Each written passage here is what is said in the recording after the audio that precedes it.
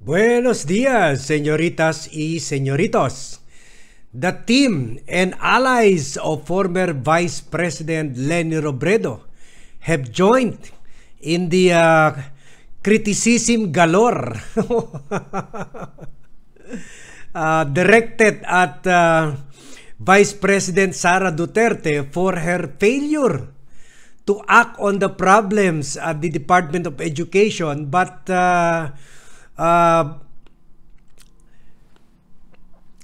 she is quite distracted in meddling into all other issues except attending to the pressing issues of the Department of Education. So, halos lahat ng issue gusto pasukan ni VP Sara Duterte except yung mga malalaking problema dyan sa DepEd na may pinakamalaking budget pa naman sa lahat ng asyenda, sa lahat ng mga ahensya ng gobyerno. Almost 1 trillion or 800 to 900 billion ang budget ng DepEd. And yet, busy si Sara sa peace talks, busy sa issue ng ICC, busy sa red tagging, busy sa pati issue ng Hamas versus Israel na pasukan na niya rin lahat except yung DepEd. Kaya sabi ng former spokesperson ni Vice President Leni Robredo, and I believe hindi naman magsasalita itong si Attorney Barry Gutierrez na without seeking clearance from former Vice President Leni Robredo.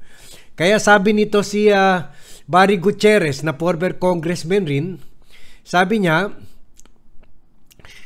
sila rin nagwo-wonder bakit itong si Vice President Sara Duterte seems to be interested in all matters outside of the Department of Education, kasi dapat dyan lang siya focus kasi as Vice President, seremonya lang man siya. Magte-take over siya pag alis ni Marcos. Kung may mga foreign dignitaries, imi-meet niya. Kung hindi makapunta si Marcos sa abroad, siya ang papadalan. Ganon lang role niya So ang main the responsibility niya talaga is the Department of Education. Pero nagtataka si Attorney Barry Gutierrez bakit lahat na lang inaasikaso niya except the DepEd.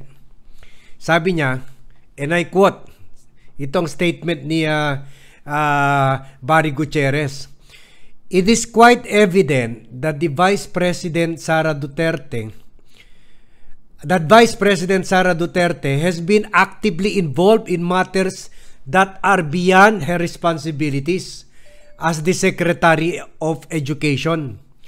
Her attempt to involve herself in issues outside of her responsibilities, like questions on allowing the International Criminal Court to investigate the drug war killings, the conduct of peace talks between the government and communist rebels." Dito, di ba, tawag niya yung ginagawa ni Marcos a pact or a deal with the devil.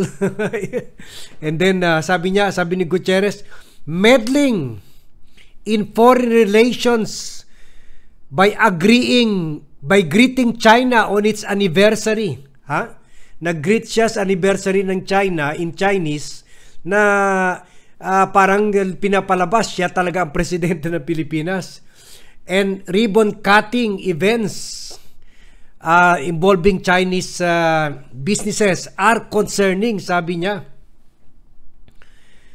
Sabi ni Gutierrez, "Yes, it's common for politicians to check different issues and do other activities.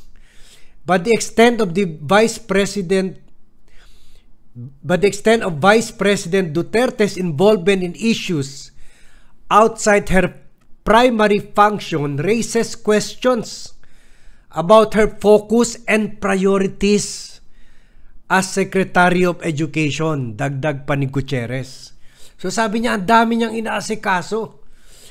Sa issue ng ng peace talk, sa issue ng foreign relations, sa issue ng meron pa siya, pinuna pa niya yung or inopose pa niya yung plano sana ni Marcos na pagbigyan yung request ng US na dito ipoprocess yung 80,000 Afghan refugees na dito ipoprocess yung visa nila, bigyan sila ng clearance bago i-allow sila pumasok sa Amerika. Pati yun tinutulan niya.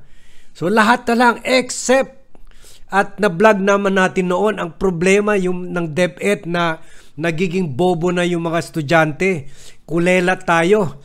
77 out of 81 countries na kung saan ginawa yung assessment test on science, math, and reading. Pero nyo, 6 years daw tayo behind sa educational standard ng ibang bansa. So yun, incidentally, yun rin ang 6 years ng Duterte administration. Isipin nyo yan, grabe. Ibig sabihin, mas naging bobo talaga yung mga estudyante nung time ni Duterte. So sabi ni Barry Gutierrez, there are a lot of problems faced by the education sector. From shortage of teachers, lack of infrastructure and learning materials, di ba?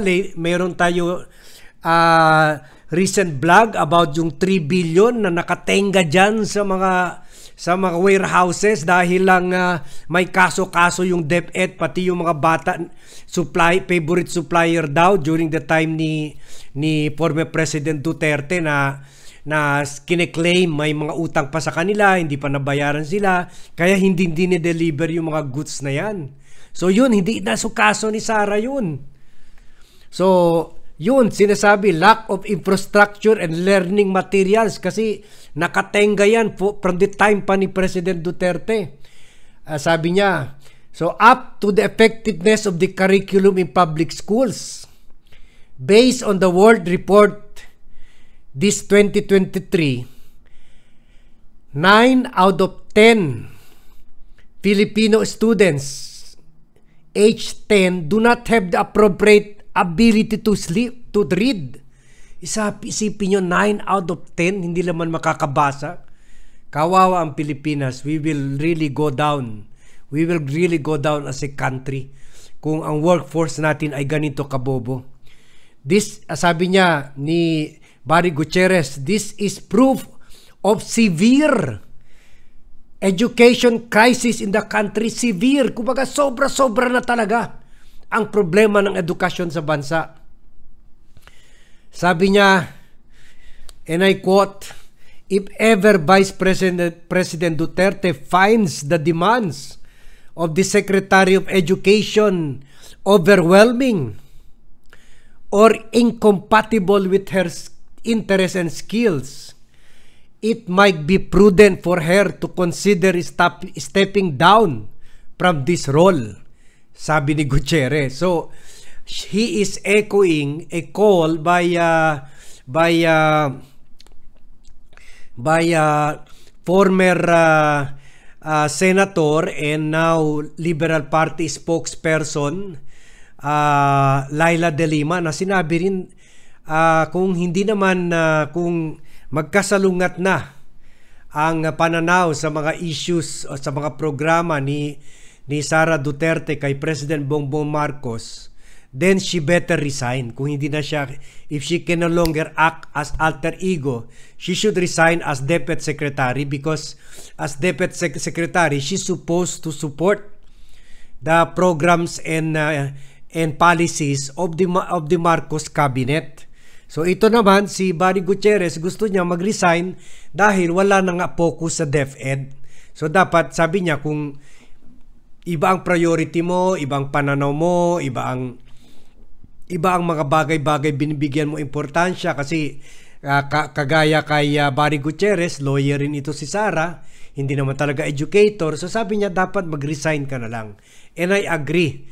The Department of Education is such a very important and very financially rich department na hindi pwede iwanan sa mga politiko or a vice president at that na busy rin preparing for her political yun lang, to manage your and to oversee the operation of her 10 satellite offices for the office of the vice president. Hindi na niya yan magampanan kasi those offices are located all over the country, lalo pa ngaya yung DepEd. So please resign na if you really love the Filipino students, if you really love the country. Please resign, Vice President Duterte. So please share this vlog so that umabot ito sa Office of the Vice President and her supporters. Mag-ingay po tayo dito sa bagay na ito. Tell your friends to share this vlog at to really convince the Vice President to resign na for the benefit of the Filipino students and the future. And tell them to subscribe to the Vlogcaster Armadin YouTube channel. Thank you for watching and see you in my next vlog.